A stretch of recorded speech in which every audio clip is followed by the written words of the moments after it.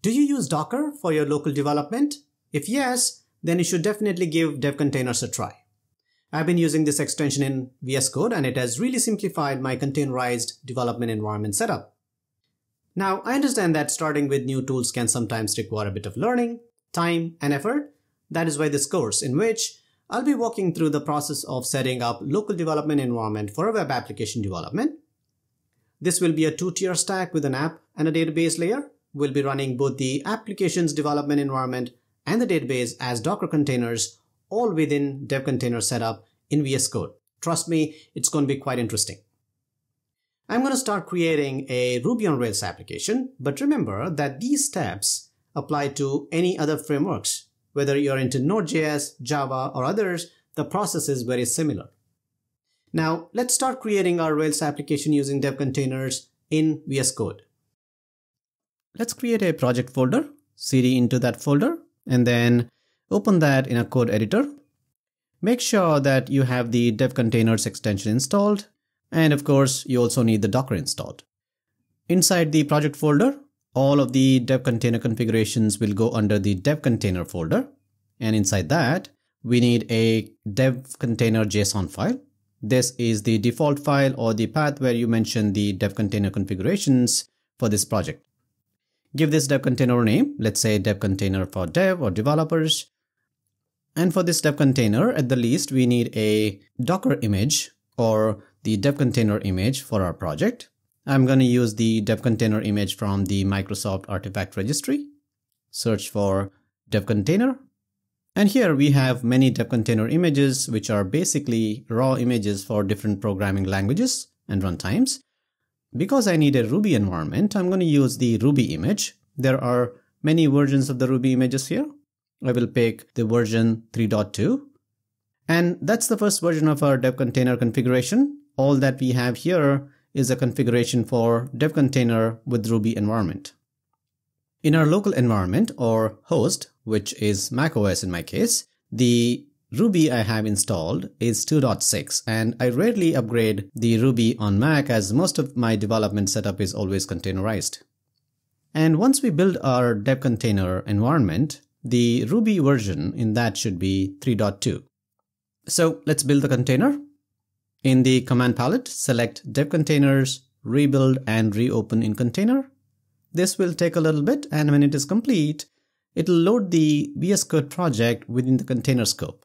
If you notice, the title indicates that you're inside the container environment. And also, if you open the terminal here in VS Code editor, the project path or the folder is not the one we created on Mac. So it is the path inside the container for our project. The local folder gets mapped onto the container here, meaning that any changes you make either on your host or Mac or inside the container will be in sync. And the container here has the Ruby version 3.2. So that was easy so far. So now that we have a Ruby environment, let's create a Rails application from inside the container. For that, we need a gem called Rails installed. So let's install that. The command is gem install Rails. And let me just use this particular version of the Rails. Okay, now the Rails gem has been installed. Now let's create our Rails project within this project folder. The command is Rails, new, the current directory, and give it a name, blog app. And also some options in the command. This is to indicate that I just want the Rails application directory structure and I don't want it to build the app yet. So let's run it. And it created an application directory structure, which we ran inside the container. And you can also see that the directory structure on local, on host or the Mac here. Now let's install all the dependencies. Running bundle install installs all the necessary gems and dependencies for the application to run. So that is complete. Let's run the app. The command is Rails S or Rails server. And in a few seconds, it starts up. Here, VS Code pops this message with the link to open the app in browser. So here is the app that is running inside the dev container we're able to access on the browser. Okay, that was a simple web app that we created with Rails. But in a typical development environment setup, you will have at least one more service or component such as databases, message brokers or cache, and so on. So in this case, let's add a database layer to this app. We are going to use MySQL, and I would like to run it as a container alongside our application container. In Rails, by default, it uses SQLite database, which is a file-based database. Once the database is ready, we just need to make a couple of changes in this app. Let's stop the app service and reopen the project outside the container, and that'll stop the container and open the editor in a non-container mode.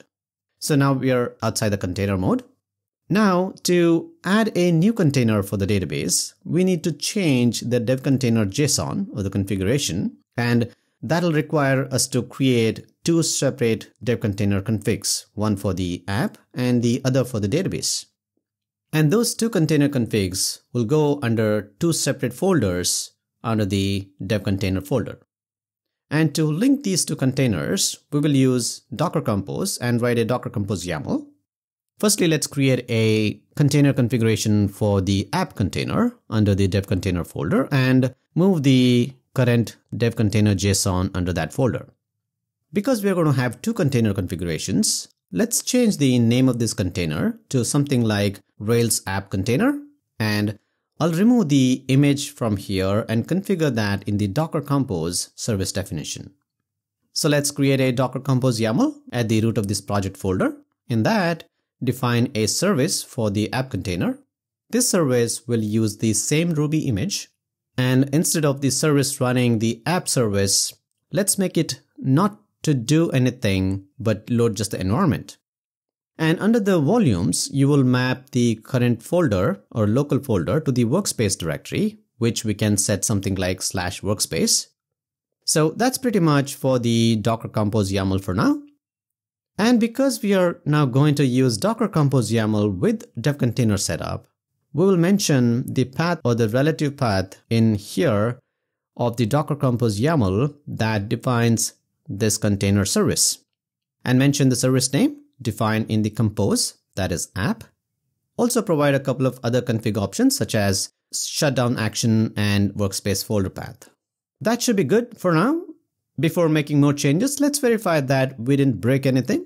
Let's rebuild and reopen in container. That takes a few seconds, and that comes back up without any error. That means refactoring of DevContainer config for Docker Compose YAML works just fine.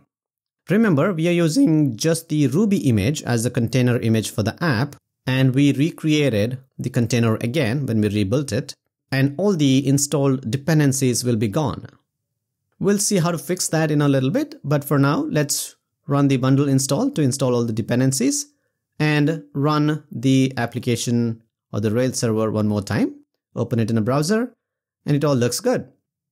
Now, let's add a database container to our setup.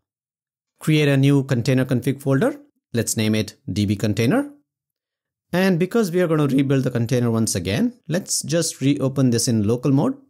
So what we see here is a DevContainer JSON for the app container, and we need to create a similar one for the DB container. Before that, let's add a new service, DB container service, to our Docker Compose YAML. Name the service as DB. It uses a MySQL image from Docker Hub and a couple of other service configurations, and here we provide the password for the MySQL's root user. Now with that, let's define a DevContainer JSON for the DB container. Name is DB container, provide the Docker Compose YAML path. Service name is DB as mentioned in the Docker Compose YAML, and the workspace folder for this container. So with that, let's rebuild and reopen the dev container. Now this time, because we have two containers, it's going to prompt us to choose the dev container JSON or the container to be used. And this is kind of going to be a primary container that the dev container environment will load. And that'll be the Rails app container. In a few seconds, we have the dev container ready, which loads the Rails app container environment. Now that we have two containers running as part of this setup, one option to verify the database container is by using the Docker desktop. Here is the container group for the ones we created using DevContainer with the Docker Compose. There are two containers here, the app and the DB. Let's shell into the DB container, log into MySQL using root user and the password is password as we set in Docker Compose. List databases, and it shows the default set of databases MySQL comes with. Now let's exit, come back to it in a little bit. Now the DB container for the MySQL is ready, but before we configure the app to use this database instead of the default SQLite, let's make one more change to the app container setup. The app container uses the Ruby image here, and it requires us to run things like bundle install to install the dependencies every time we rebuild the container. So instead of that Ruby image, let's create a simple Dockerfile. Here was the Dockerfile that was generated when we created the Rails project using Rails new command. I'm going to replace this file with a simpler Dockerfile to make it easy to follow. So this is the Dockerfile that uses a base image, Ruby image from Docker Hub, and it configures a workspace folder, installs some build tools, copies the gem file and the log file to the workspace folder in the container, and it runs the bundle install command. That's it.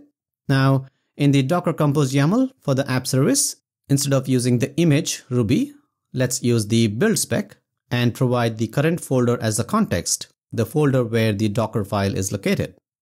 That's it. So let's rebuild the container and test again. Now when the container loads up, the Rails app container, we have the Rails and dependencies also installed. So we're able to run the app again without needing to bundle install every time we rebuild the container environment. So that is good. Now let's exit out of the container and reopen the project locally one more time.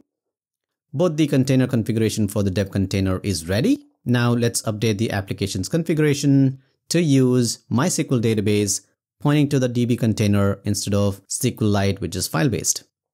To do that, in the app, we make a couple of changes. First, in the database configuration file. This is the database config file, YAML, for SQLite by default. I'm going to update this to use MySQL instead and read the database credentials from environment variables. These are the environment variables to set the MySQL username, password, DB host port, and the DB name. Now with that, the app service should be supplied with these database configurations as environment variables. So in the Docker Compose YAML for the app service, let's provide some environment variables. MySQL username is root, password is password as configured for the DB container. Host is the service name of the DB container, here DB, default port, and the database name. Let's name it a blog app. And some more changes here for linking the DB service and to make it a dependency for the app service.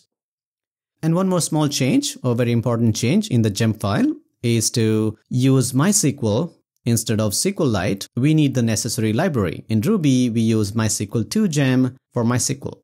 That's all the changes we needed to make in the app code and the compose file. And now let's rebuild and reopen the container. The dev container is up and we are in the Rails app container here, and we can run any of the Rails commands inside this container shell or terminal like Rails server or any other Rails commands. Now let's try to create a database and see what happens. The way we do that in Rails is by running this command called Rails DB create. What happened here is that Rails app was able to connect to MySQL service running inside the DB container and try to create a database blog app. And that confirms that both containers are running fine and the app was able to connect to the database running inside the DB container. So we can go verify that in the Docker desktop, shell into DB container again, log into MySQL as root, show databases, and there is blog app database. This database should be empty as we have not created any tables yet. Let's create a table to store some blog post data. In the Rails app container, run a command that create a scaffold for post. This will have two fields, the title and a blog post body, which is going to be a type text. And run that, and that creates a bunch of code files such as controller, view, and so on. And it also creates a Rails migration code to create posts table. Now let's run a command to create the table, or in general to execute any pending DB changes. The command is Rails DB migrate. Running this command will make the app to connect to MySQL, which is inside the DB container, and run create table SQL commands to create the posts table. So that is complete.